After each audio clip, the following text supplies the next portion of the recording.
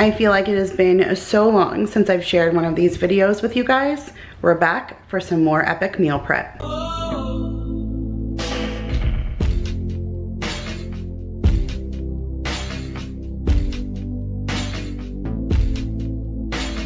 Hey guys, Kira here from 50 Shades of Mom, tips for all shades of mom life. And in today's video, I am back to share with you some more epic meal prep. I feel like it has been a wicked long time since I've shared one of these videos with you guys. And I did have a meal prep video that was stocked full of new recipes. And then when my computer broke down, I lost everything that was inside of it, along with all of that footage. So it took a little time for me to kind of build up some of the things that I normally prep. Now, I love sharing new recipes with you, and there are just a few new recipes in this video that I haven't shared, but most of what I like to share with you guys is pretty much what I prep every single month. Things that make it so much easier just to function in our everyday life, especially doing a week long of grocery hauls and shopping for the entire month. When I come in, I have loads of produce and loads of meat and loads of things to put away. So it's so helpful to do meal prep right off the bat, get all of our produce washed and put away for what we need, and all of our meat separated and all of that kind of stuff. So unfortunately, some of our meal prep is kind of repetitive because it's stuff that we do every month, but it's still stuff that I like to share with you guys. So for now, I'm going to share with you what I filmed, and I have a whole bunch of things to share with you guys. So I'm going to take you down to my kitchen and I'll show you what I've been prepping for the last month. So as I just mentioned to you guys, coming in after a week long of grocery shopping, I always have tons of produce from Costco, from Sam's Club, from H-E-B, from Walmart, all these things that need to get prepped. I don't know about you guys, but I like to clean my produce with cold water and white distilled vinegar. I know there are actual produce washes that you can buy, but I just prefer the big white distilled vinegar that I can get from Costco or Sam's. So we're gonna go ahead and prep some celery, some cut up broccoli. I have a cantaloupe there, some tomatoes, some strawberries, some blackberries, some blueberries, and then some black grapes. So I just use a bowl and colander to wash my produce. I used to have a salad spinner. I'm pretty sure it's in storage somewhere. So when we go ahead and clean and organize the storage shed, I'm going to keep an eye out for it.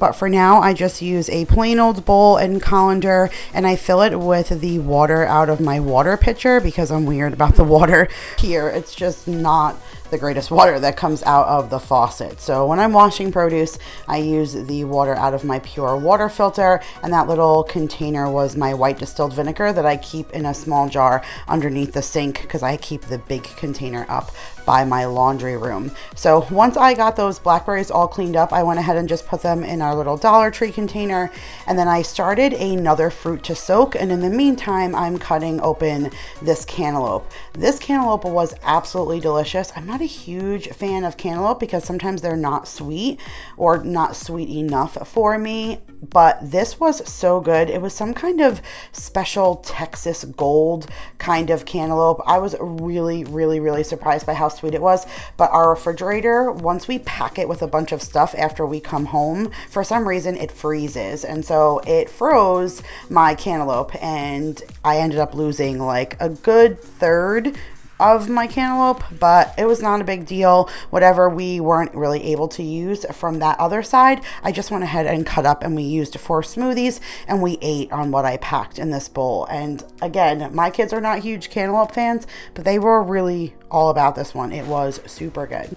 So then I cleaned up my workstation. I am pretty neurotic about keeping a clean workstation as I go along. And then once I was back to a clean counter, my blueberries were ready. So I just dumped them in the colander, and now I'm loading them into the Dollar Tree containers. These Dollar Tree containers, I like them, but after a while the lids crack, and then if air is getting in, then they're no longer doing their purpose. I really like the Rubbermaid Freshworks ones, I believe they're called, but they're pretty pricey. They're like $20 a container, so that's probably why I always end up buying the ones from the Dollar Tree. But if it's going to make my produce go bad, then maybe it's time to invest in those ones so that I have a little bit longevity on my fruits and veggies.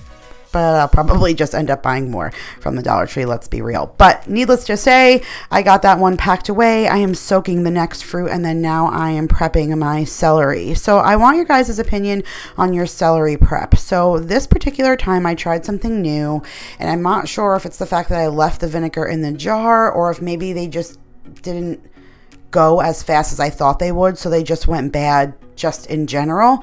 But I had heard that storing your celery inside of a jar and filling it with water was the best way to keep your celery fresh. So I thought that was amazing. So I went ahead and packed my celery in a mason jar that I had, and then I filled it with that fresh pure water, and then I put in a little bit of the vinegar. I gave it a good shake, and I was hoping that that would keep them clean. But then towards the end, they started getting completely brown and they were soggy, not crisp like I expected fresh celery to be. So I'm not sure if it's the vinegar that I left in there or if I left them too long in the water, but I've heard really good things about storing your celery in water, but I just didn't feel like it worked out well this time. So now I'm on to what was soaking, and that was our tomatoes. These tomatoes, you guys, they are seriously pricey but so worth the money. I think they're like $7 or $8 or something for this tub, but I got a huge container filled with them that I just leave on the door that everybody picks out of, and then I was able to fill my snack boxes as well with all the tomatoes that were left over. So I cannot complain about these. Now, speaking of snack boxes, these are the little snack boxes that I make for myself that I find to be so useful, because this is what I pull from the fridge when I am super hungry. So I use these little cups that have lids to put nuts in so that they don't get moist from the other items that I put inside of these little meal prep boxes. And these are like the little containers you would get from a restaurant when my husband and I ran Stoney's Pizzeria. These are the little sauce cups that we would use to give like ranch dressing on the alongside of wings. And so inside of two of them I put the really spicy pecans from Trader Joe's, and then on the other side are the new pistachios from Trader Joe's, the garlic and onion. They're so good. And then whatever tomatoes I couldn't fit inside of that Tupperware, I just went ahead and put inside of those boxes. I absolutely love tomatoes with these marinated mozzarella balls. So I get these from Sam's Club, and they're marinated in herbs and spices and olive oil, and they're so delicious inside of these snack boxes. So I usually do some kind of nut, and then I do the tomatoes and the cheese, and then I'll put in some kind of meat. So I have the little sticks that I get from Trader Joe's. They're like salami sticks, so I put some of those in there, and then that was some spicy gabagool that I got from Costco, and this is salami that I got from somewhere. I don't know, I usually buy like the deli packages from Costco that have the different flavors of salamis in there, and I put those in there, but I wanted some fruit. So I had my grapes soaking, and now they were done, so I went ahead and drained them and loaded them in a Tupperware, and then I saved some out to put in my snack boxes as well. And then I also went ahead and did that with the strawberries. I love that sweet balance that kind of offsets the cheese and the meats. So yummy.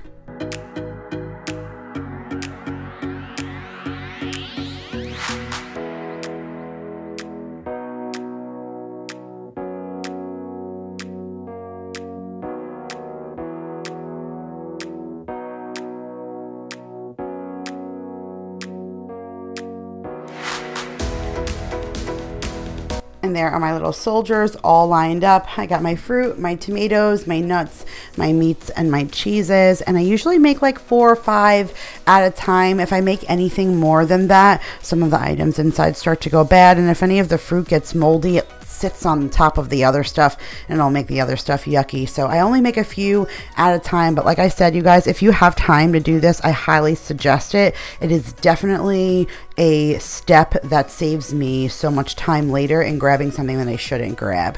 So I didn't have the camera on for everything, but here's just kind of an overhaul of what I did. So I washed the broccoli and broke it apart. 1 bag for the freezer for a dinner, 1 to munch on in the fridge, and then 1 in a pot that night for dinner. And then you saw the celery. This is the jar with the celery and water. So I still want your opinion on that. I'm super curious. And then here was all of the other containers with our fruit. So we had our grapes and then our tomatoes, and in that bottom Tupperware was the lettuce that I prepped and got that in there. And then here's my leaning tower of those Dollar Tree containers. So we have all of the berries stacked in there, and then those are my meal prep containers back there. But that was literally after filming and saying like, whew, that was tough. Then we were on to something else. And of course I planned for myself meal prep that night as well. Silly me, but I put breakfast on the menu, and I also had to film another video because I filmed the pancakes that I made with this other half of the box. So I made confetti pancakes. I'll link that video up above for you guys to check out if you missed it. And I put the rest of the box of mix in this bowl just to make waffles. I usually make waffles and pancakes, both of them at the same time when I do any sort of meal prep, just so that I get it all done in one shot, and then we have breakfast for the rest of the month. Now this was a store-bought box of pancake mix and waffle mix. When you're using it as pancakes, you just have to add water, but when you're doing the waffle recipe, you have to add in a little bit of oil. So I went ahead and did that, and then I whisked it all up, and I put mine in some kind of like measuring cup or something. Anything that has a handle with a pour spout makes it really easy to use this particular waffle maker. I always use my coconut oil cooking spray from Trader Joe's just to spray down the inside of the waffle maker, and then I'll just pour in and get my 4 waffles out of it. I absolutely love this waffle maker. This is linked in my Amazon store below. Anything you guys see within the videos cooking wise, if I have it linked, it'll be down below in that store. But these plates for the waffle maker are reversible. So on the other side, it's flat. So you can use it like a griddle. You can even do pancakes on the one side or a quesadilla press. But I don't even mess with all that jazz, you guys. I just love it for making 4 waffles at a time, because I usually can fill that measuring cup 2 or 3 times, and I get 2 batches out of each measuring cup. So I'll end up with 20 or 24 waffles out of one half of the box. So that ends up being perfect, coupled with everything else that we make. We usually, like I said, make pancakes with it, and the other things that we usually have meal prepped for breakfast. This ends up being plenty to last for the month. So I absolutely love having this on hand. They're also super easy to reheat up. These confetti pancakes are like 30 seconds reheated in the microwave with a little bit of butter, and they're brought back to life. And then the waffles, we usually put those in the toaster. When I do breakfast for dinner, I always make the hash browns from Trader Joe's. We love those, and a pound of bacon. And this was what was left over after dinner. That was after, because that's how much that I meal prep, and then I'm able to just put it all away. So I was able to pack 1 whole bag of waffles that I was able to put into the freezer, and then I got out our old bag that we had in there and condensed it down. There was only 4 waffles left from the last meal prep, and I went ahead and added what was left of the pancakes. Pancakes always go first on these nights, because I usually start with pancakes and the kids are hungry, so they're eating them fresh off of the griddle, and then they're full by the time I get to the waffles. So in this bag I have our pancakes and the last few of the old waffles. I put the new waffles, a whole bag, in the deep freezer, and then that plate is what was left over from dinner that night for my husband to pick on for when he got home from work. Speaking of my husband, these breakfast sandwiches are inspired all for him. He absolutely loves the way that I prep these, and I keep these on hand. They're his go-to in the morning. So those are the croissants I get from Costco. I have a pound of Boar's Head white American cheese. I have some eggs, and then this is my little board of meat. So I had made a big ham, and I had all this ham left over with the whole intention in mind of using it to make meal prep sandwiches. So I have that. I have the leftover bacon from the day before. You guys saw I just prepped that bacon when I did all of that breakfast meal prep with the waffles and the pancakes, and I cooked up some of the Mrs. Jones's sausage, and I had 1 round patty. I'm not even sure where that came from. That was in the freezer, so that was perfect for me to go ahead and get going. Now we're gonna start off by cracking the eggs.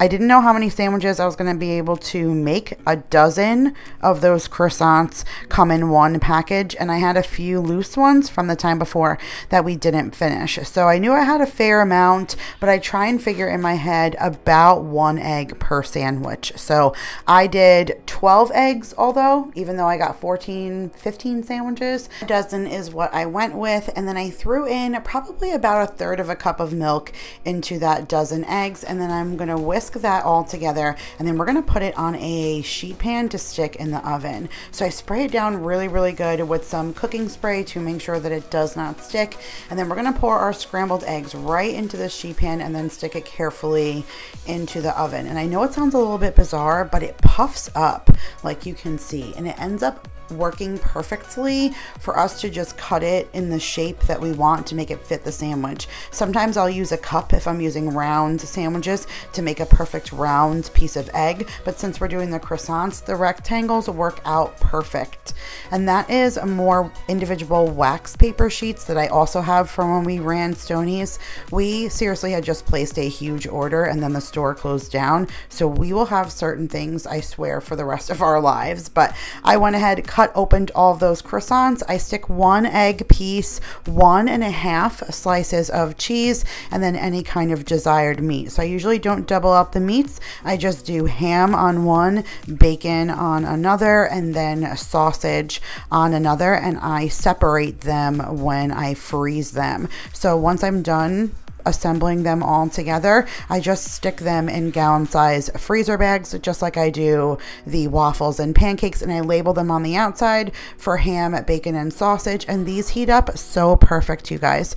We leave it in this wax paper for 1 minute, and then we take it out of the wax paper and put it in a paper towel for another minute, and it's amazing. Now this bun, you guys, is the Smart Baking buns. Have I talked about the Smart Baking Company with you guys? If you've been with me, then you know I love them, and I don't have the croissants like the rest of the guys do. I just don't want the calories, and these Smart Baking buns just make it to where I don't feel like I'm missing anything. So I just defrosted 1 bun for myself because I had so much of this ham left over and a few pieces of sausage. So this is a sandwich that I ended up essentially having for myself, and I love that. So I have a discount code for the Smart Baking Company that I'll leave in the description box. You get 10% off your order, and you get 10% off your order every single time that you order from them. It's not just the first time. Every time you use my code, you save 10%. So I think that that is great, and I order from them personally all of the time.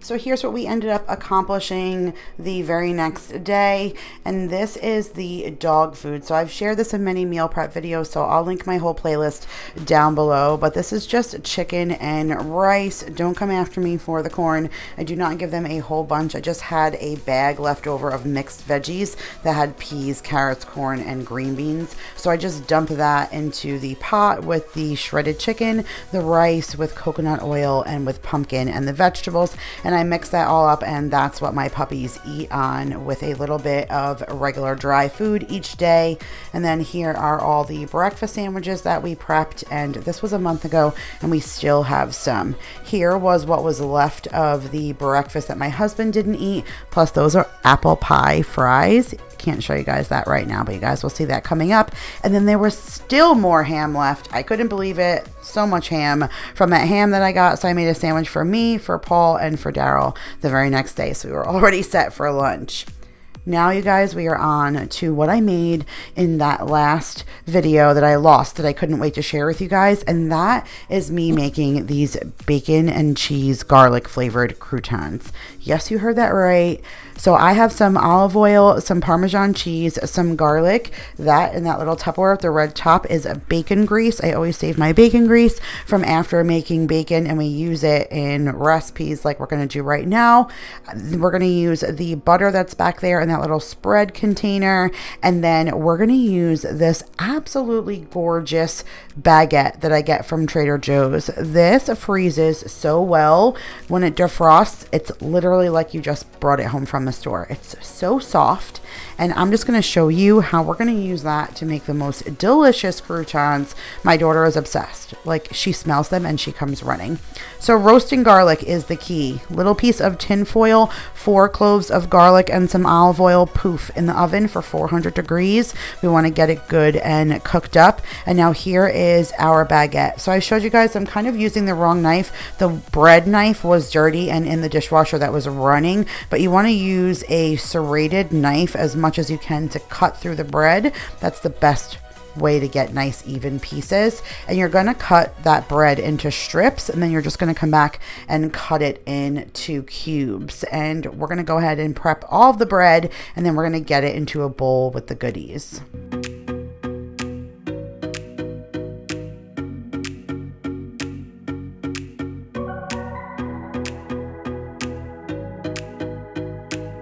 So once our garlic is roasted about 20 to 25 minutes, it even could have gone a little bit longer, we're going to smush it with a fork and add it to a bowl that has 4 tablespoons of melted butter.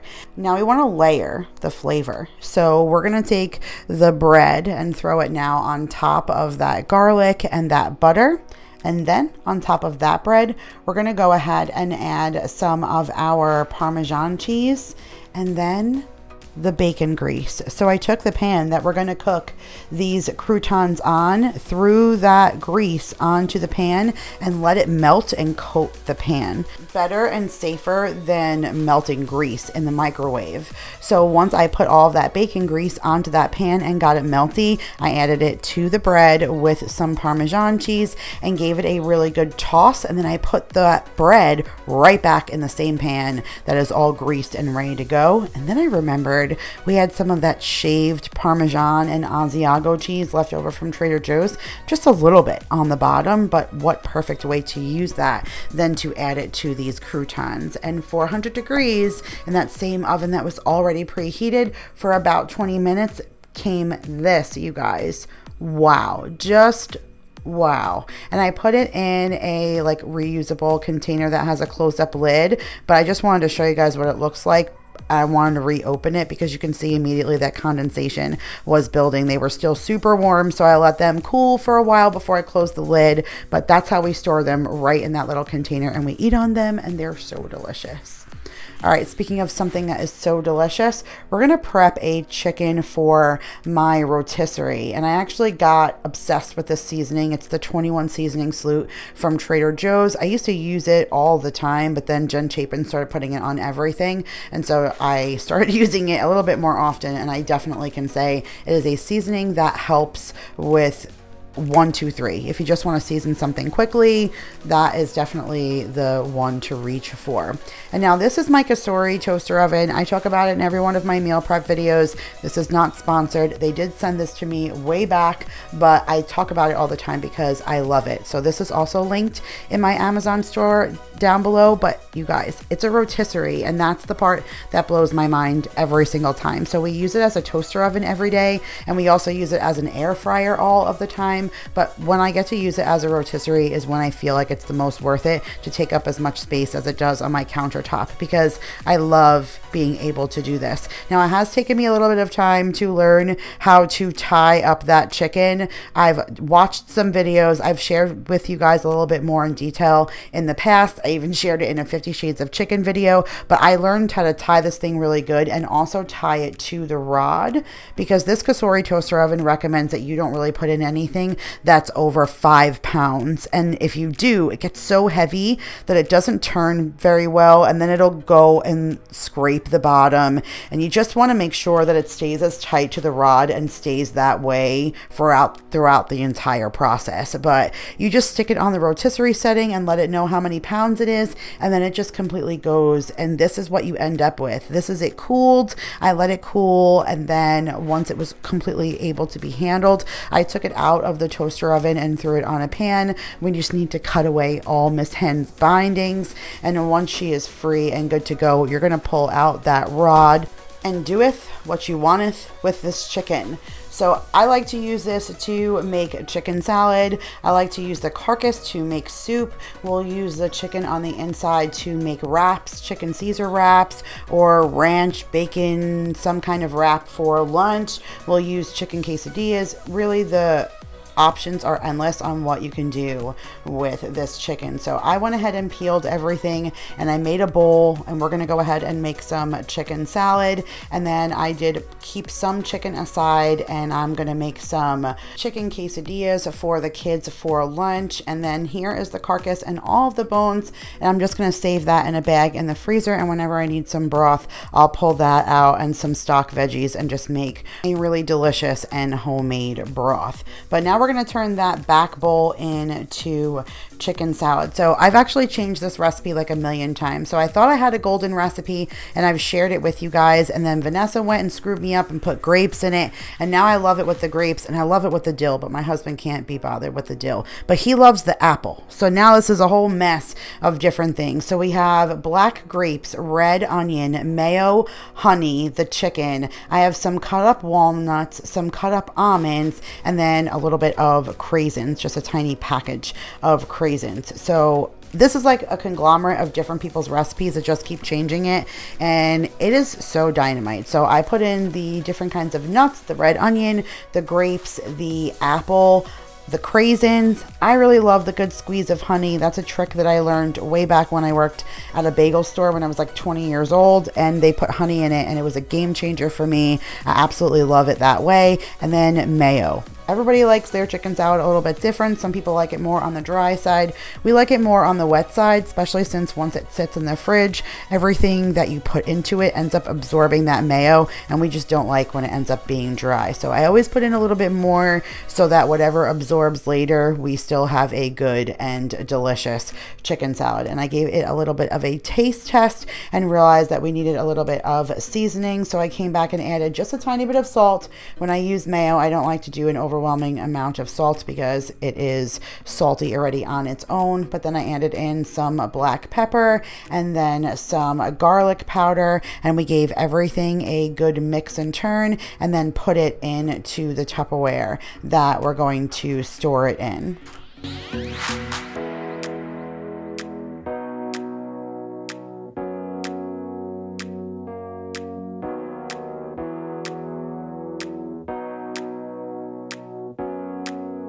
Ask my kid what his favorite thing is that I make, and he will tell you a condiment. That is right. My kid is obsessed with fresh ranch dressing. Now, last time I shared that Keto Ladies blue cheese dressing, which I've shared before. So again, I'll link that whole playlist for you guys to check out. But that blue cheese dressing blows this ranch away, in my opinion.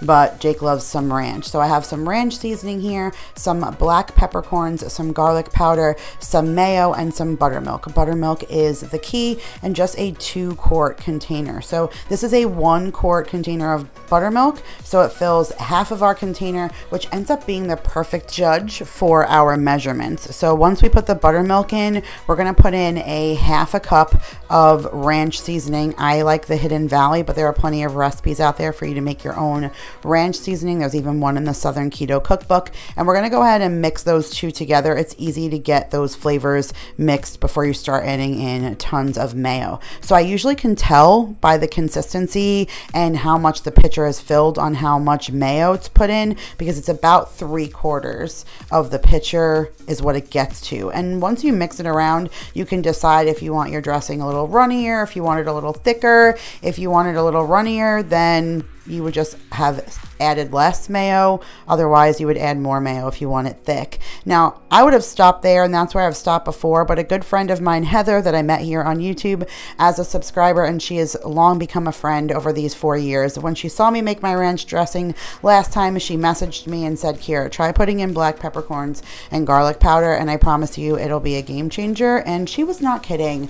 Now we love it that way, and we can tell the difference when we don't put it in. So we absolutely love it that way, and it's simple and it's easy, and I've never bought bottled ranch dressing again since then. I just throw the top on it and I throw this in the refrigerator, and this lasts about 2 weeks. Right when I think that it wouldn't be good anymore, we're out of it and we're ready to make more. So it works out perfectly, but we can't go wrong. We will never ever go backwards from making our own ranch dressing. I highly recommend it because you saw it's stupid easy.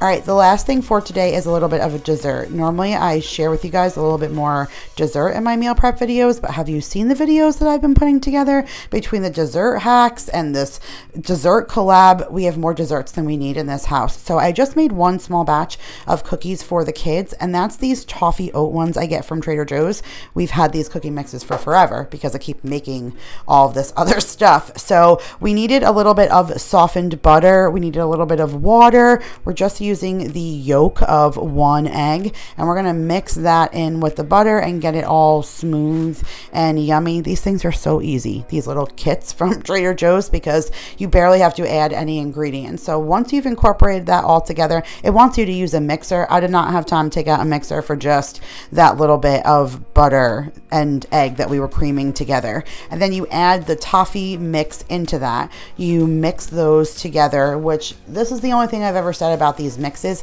This part is work. If you're not going to do it without a mixer, because you don't want to get your mixer dirty just for one small batch of cookies, you definitely have to work at it to get it to where it sticks together. And that's what that water is for. It tells you, like, add 1 tablespoon of water little by little. I only needed a half. Like, I only added half of that tablespoon of water, and I was able to get all of the cookies to come together. But you do have to work at it until you get a ball rolling consistency, and then once you get that, we're just going to go ahead and start rolling our balls. Now, this has never happened to me, what's about to happen before, but I just do little 1-inch balls. It's the same size I do when I do my Swedish meatballs, and I put them in the oven. But I'm really bad about, again, I don't want more dishes and stuff, so maybe I should have separated them on 2 cookie sheets, but I've never done that before. But then this happened. So what am I going to do with 1 giant cookie? Well, while it was still warm, I just used my cookie cutters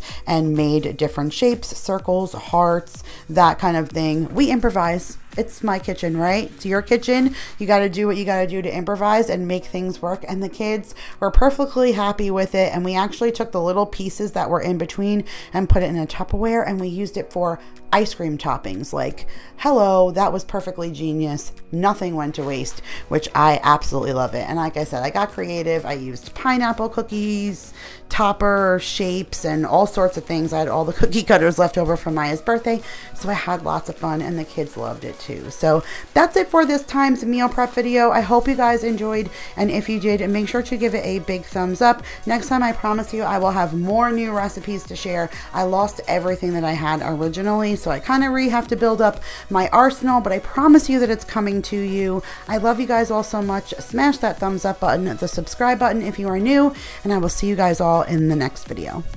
Bye, guys.